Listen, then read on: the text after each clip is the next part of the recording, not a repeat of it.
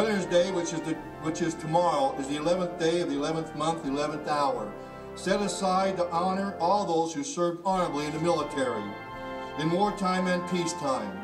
In fact, Veterans Day is largely intended to thank living veterans for their service, to acknowledge that their contributions to our national security are appreciated, and to underscore the fact that those who died and who have served have sacrificed and done their duty.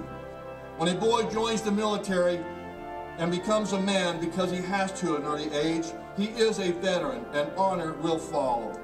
To the veterans who hear my voice, you have met your duty and serve with honor and integrity. And Americans still believe in freedom and the dignity of man.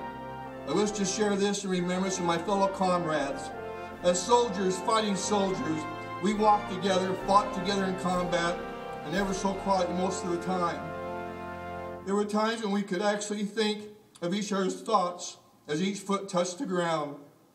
Even our breathing, sometimes barely audible, we were silent and alert, with each of our senses keenly searching in all directions, anticipating for the unknown to happen, and ready at all costs to protect one another. My son, Clint Hollingsworth, who is serving again in Iraq, has made me remember even more about combat situations and how much I miss him. Not knowing what is happening, but it is his turn to show his true colors when in the end, and hopefully gain strength. All soldiers have lived, talked, laughed, and even cried together as friends and brothers. No matter what our background was or the color of our skin, we were one brotherhood, watching and taking care of each other, whether it was on the ground or in the air or on or under the water. The American soldiers grew to know each other through bitter trials and pains. And there were the days when in terrible pain we had to say goodbye to some. My son has a quote, and I want to share it with you. I was that which others did not want to be. I went where others feared to go and did what others failed to do.